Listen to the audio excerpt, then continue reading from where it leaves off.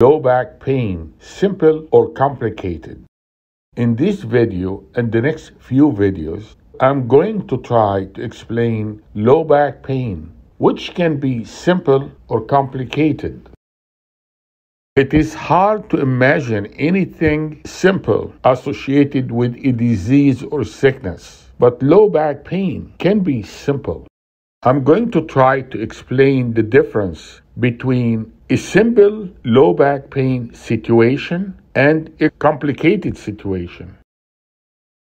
So 80% of the population will experience low back pain during the lifetime, and about 3% will experience lower extremity radiculopathy.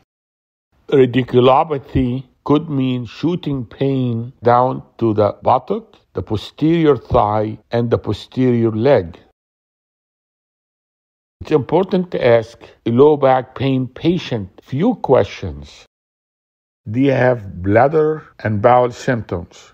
If the answer is no, that's good. If the answer is yes, then this could be bad because it means the patient could have cauda equina syndrome.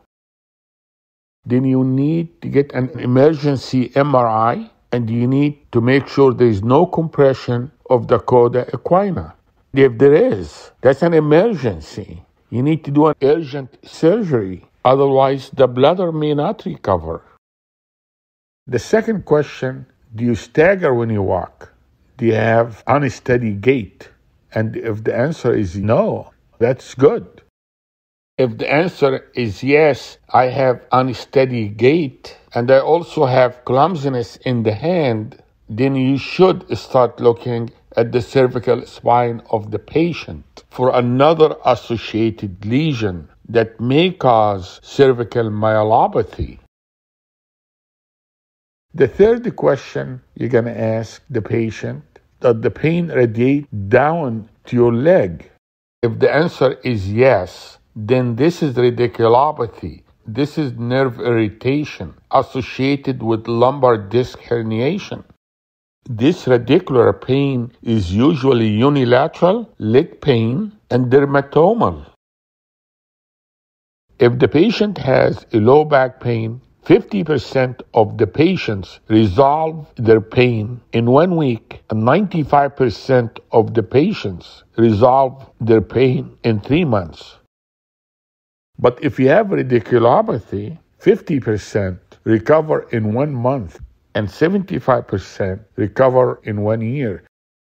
So if you have nerve irritation and radiculopathy, it's really more complex than if you have low back pain by itself.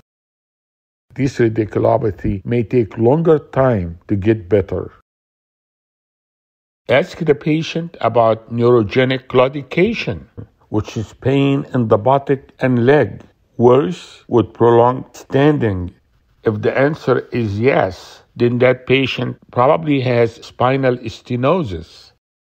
So when the patient stands for a long time, the hyperextension of the spine makes the pain worse, and flexion of the spine improves the pain. Another question you ask the patient, if the patient has pain from movement of the spine, and if the answer is yes, then this is a mechanical pain. This is probably better than pain that happens at rest and at night, especially if the patient have weight loss or fever, which can be associated with a tumor or infection. 15% of the new patient visits to physicians are due to low back pain. So it's a very common thing. Back pain can be idiopathic or non-specific. In 85% of cases, you will find no cause. Reaching a definitive conclusive diagnosis may be difficult in 85% of patients because they may have that idiopathic low back pain that doesn't have a cause, that will go away, that the majority will get better in 3 months. This is a good thing. This is one of the questions you ask the patient. Is there more leg pain than back pain? So if the patient have leg pain greater than the back pain, patient will have sciatica. In sciatica or lumbar radiculopathy, leg pain is greater than the back pain, especially if the disc is large or extruded. If the patient has more back pain than leg pain, then you can successfully treat the patient conservatively.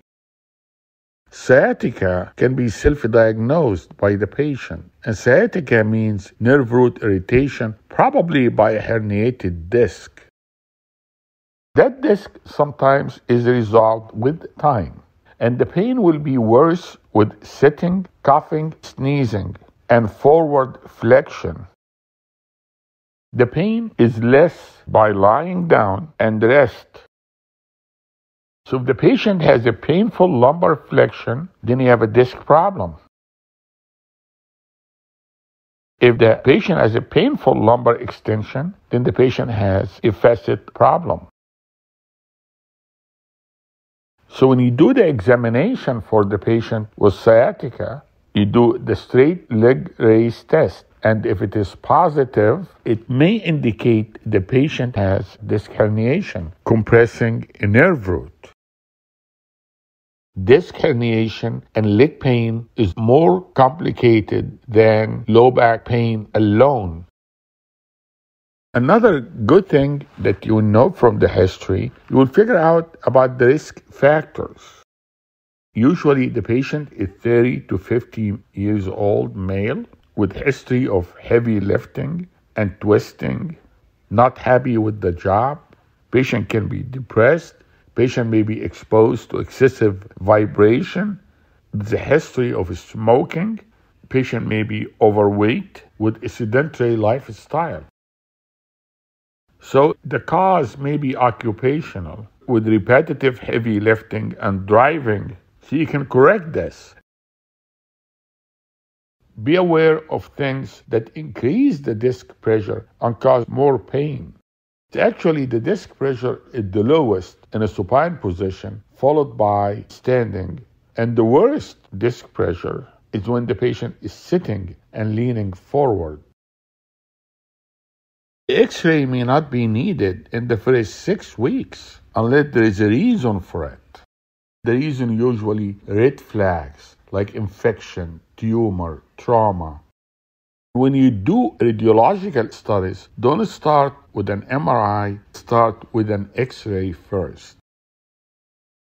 The MRI will show the soft tissues and will show any neural compression.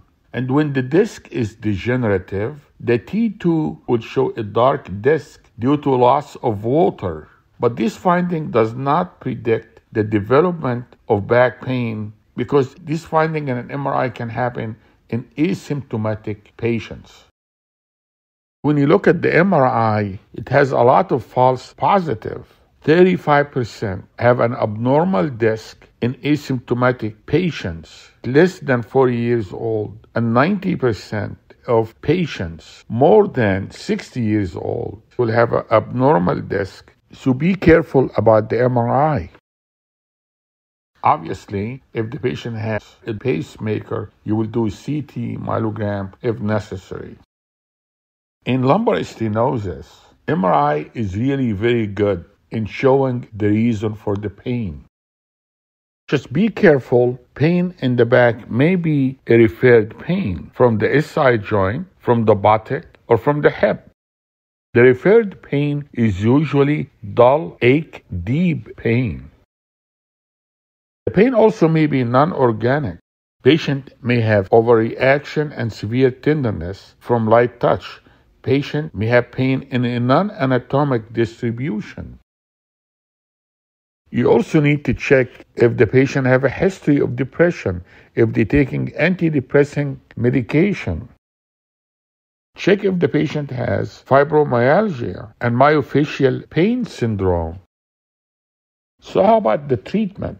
What is proven? Patient education, back school, smoking cessation, weight loss, cardiovascular fitness program, and decreased mechanical stress, physiotherapy, activity modification, anti-inflammatory, oral steroids, and muscle relaxant.